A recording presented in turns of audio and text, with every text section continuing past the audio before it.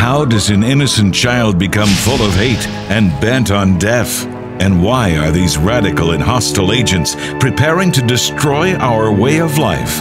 Join us as we reveal the truth behind radical Islam today on Jewish Voice.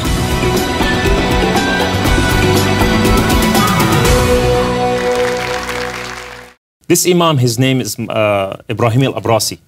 And what happened is when they went and checked into his home, they found in his home, in his basement, there's a dug-in sub-basement where his documentation were hid.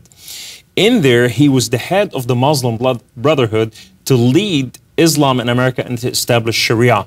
So what happened, they found in his basement two manifesto. The first one is called the Islamic Memorandum, and this is how they're going to infiltrate the United States of America. And the other one is called the Project. And in the Project, how they're going to destroy the world and where America fits in all this and how they're going to change the Islamic world from moderate to radical and how they're going to bring the Western civilization to submission.